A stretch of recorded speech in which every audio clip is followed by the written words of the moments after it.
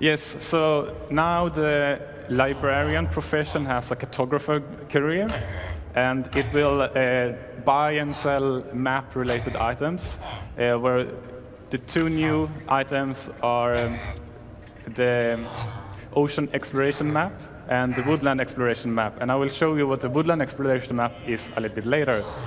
But now, what I'm doing here essentially is that the map shows your relative position to the map. So I'm looking at the sun to figure out which way is north. So I know because I look at the map, my dot is in the lower right corner, so I know I need to go northwest to reach my destination. A warning though, if the dot is small, it means that on your world, the location is really far away. And you should see it more like an expedition. That's just a warning. But it will guarantee you to show you the location of, in this case, an ocean monument. And since we added this system, it made sense to add something else in relation to that.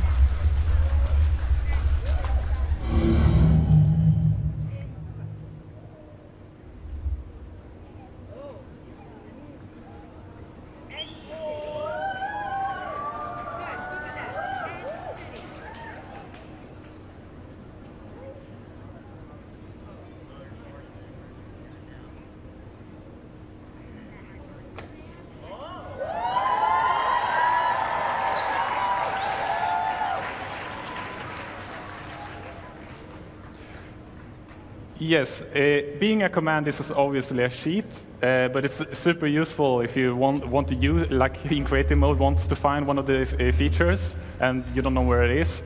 So it's a really time saver. This command was actually a suggestion that I got on Twitter, and since I was just like coding this system, I was like, oh, all right. So I added it, and it can locate the fortress and city, the stronghold, villages, mine shafts, and the temples.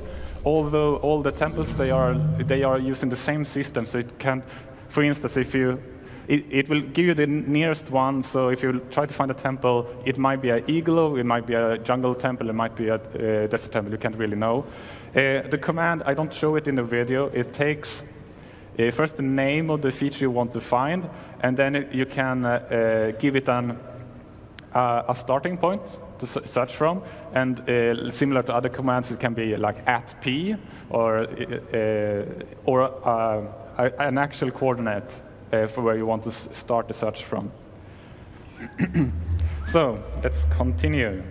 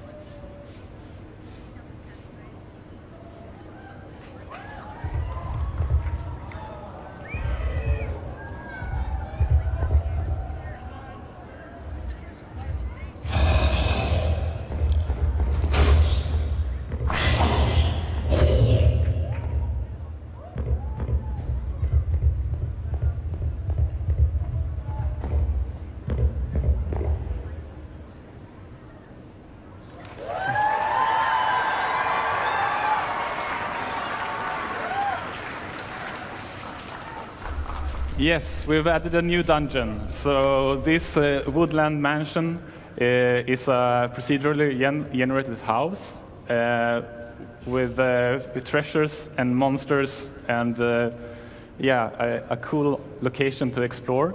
And it's fairly uncommon. So the best way of finding it is to buy a woodland exploration map from the cartographer. And this dungeon is built with the help of the new template system we have with the structure blocks. And I was yeah, I think it shows really well how much bigger we can now make structures and how much more interesting we can make them, because the structure blocks make it so much easier to just experiment with different styles and build them out. And it was really interesting to watch you build this step by step over time. Yeah, exactly. And I was joking about that before all these features were hard-coded, so they were really time-consuming to make. So now we have this awesome system which should save a lot of time, but since it saves so much time, like my ambition has gone up, so it actually takes more time now to make this. But it's really worth it. So you may wonder who's living inside of this.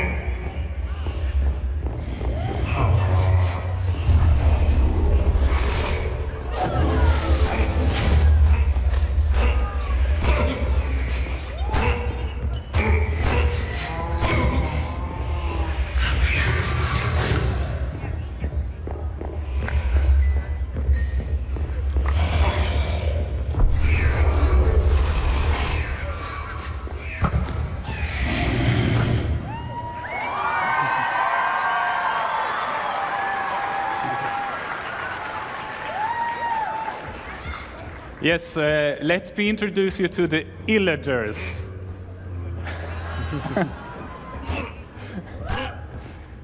Oh, okay. Yes, so the woodland mansion is inhabited by these ill-willing villagers. They are the outcasts of the villages, and they have acquired arms.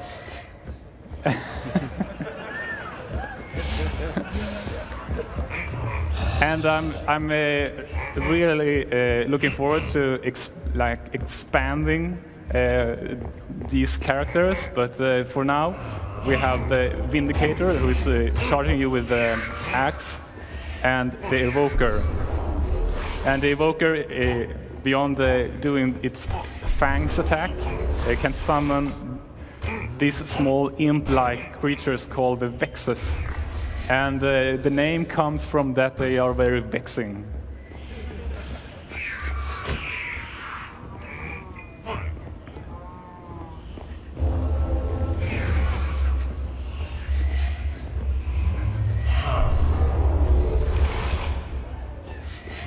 Will be very interesting to see, and then we have snapshots out because it's not really easy right now. I think I told you before, without high-end gear, it's probably not the best idea to go in the mansion unprepared. No, this is also, since you need to find one of these exploration maps, and it's fairly far away. It's one of the end games challenges. It's not as I wouldn't say it's as hard as fighting one of the bosses, but if you're unlucky, you can get really swamped with monsters. Yes. So the evoker drops an item that is also fairly useful.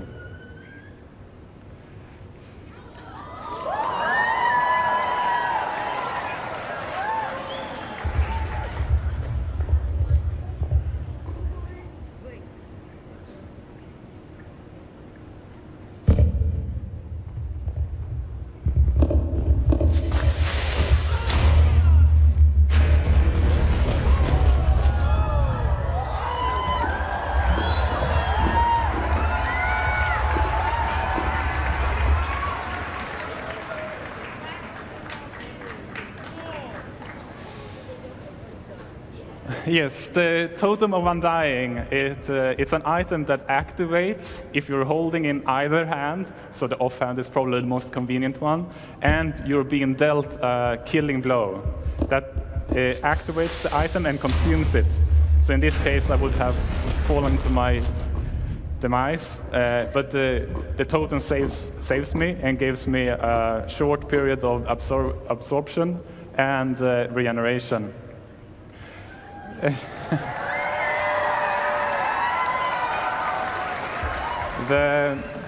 When I was testing this first, initially it will only give you regeneration, but I found out that you were walking around and you hear this boom. It activated when you were when the creeper exploded. You would fly up in the air, and then you would be killed by falling damage. So I gave it a boost. And then, yeah, the animation that is displayed, I had a lot of problem getting just the right feel for it. So yeah, it was fun to watch you trying to figure out the best formula. He was reading Wikipedia for 3 days to figure out how to make it look cool. And you realized that you'd probably change the dynamics of the next UHC event. Sorry? The dynamics of the next UHC event, you probably changed it a bit. Yes. If people can now protect themselves from dying. Yes. So we have one more thing.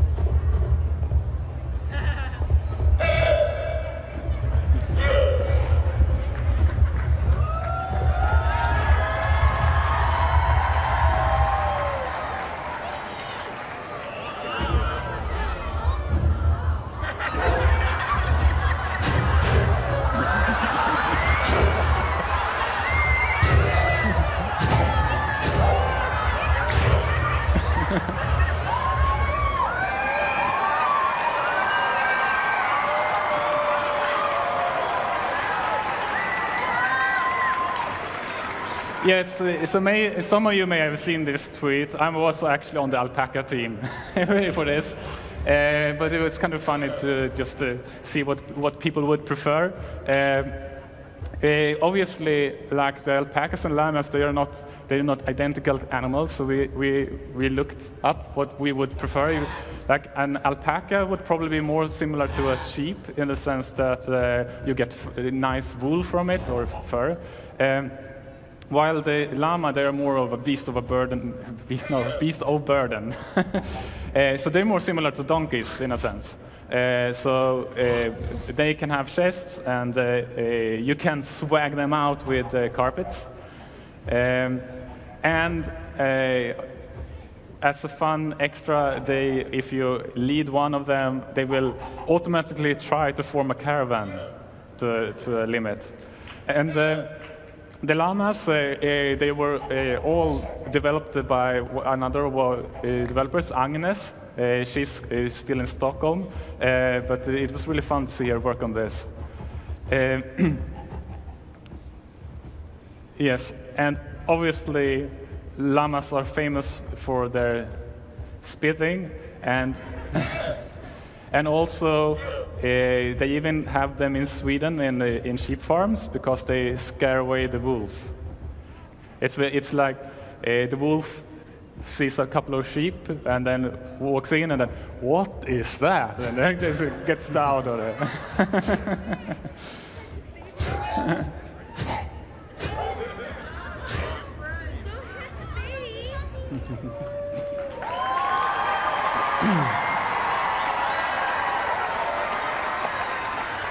Yes. Let's see. Yep.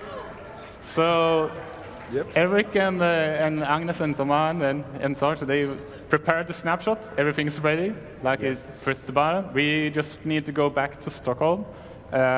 So you can try out all of these features on Wednesday. And I'm really looking forward to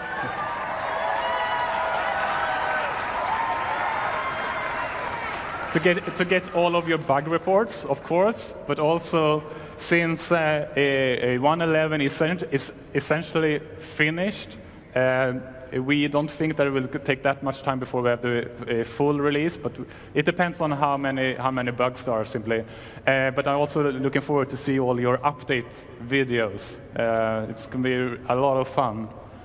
And yes, this is our presentation. I'm very happy that all of you came, and thank you for listening.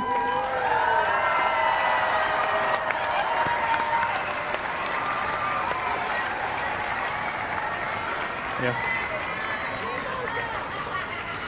So now head over to the arena and play some parkour. Okay? Thank you.